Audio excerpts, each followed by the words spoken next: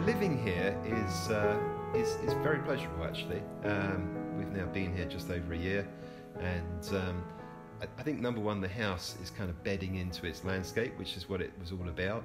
So it kind of fits visually, and that pleases me very much. The house itself is a very warm house. I think a combination of the timber, which forms a large part of the interior, and also the kind of underfloor heating system works extremely efficiently. The fact the house is double glazed, and the fact that the house, when it was built, was so thermally insulated, makes it a very warm environment and very inexpensive to run. I mean, if I told you my gas bill was less than £300 last year, it gives you an idea of how efficient the house is.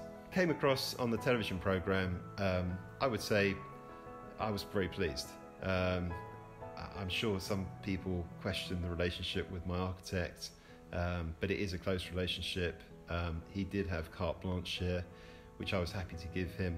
I've worked on a number of projects with him before. I trusted him, I knew him, and he knew us very well. I think what he's created is extremely unique. It's extremely unusual, not to maybe everyone's taste, but that didn't really worry me. I think what's come out of it is an absolute architectural gem, something extremely unique in St Albans without any question, and something that I'm personally very proud of.